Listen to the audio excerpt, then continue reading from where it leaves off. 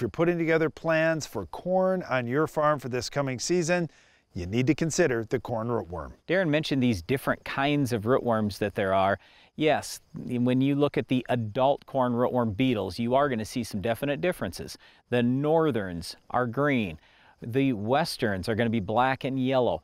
The southerns are going to have spots. Okay, yeah, they're different, and maybe they are a little bit different with the life cycle, but not that much. As far as the rootworm larvae, that's what I'm really concerned about, and that's really our focus today is corn rootworm larvae, because number one is it can really hurt yield tremendously. If you're seeing any of these beetles later in the year, they came from your field, chances are. They don't move very far, and they were feeding on your crop earlier in the season. That's a bad thing. The other thing that I know is if you don't treat them at planting time, there is no rescue. You have to do something at planting time, and that's the reason why we're talking about this today. You've got to have a good plan going into the season, because the day after planting, nothing else you could do. You have to make that decision at planting time or earlier.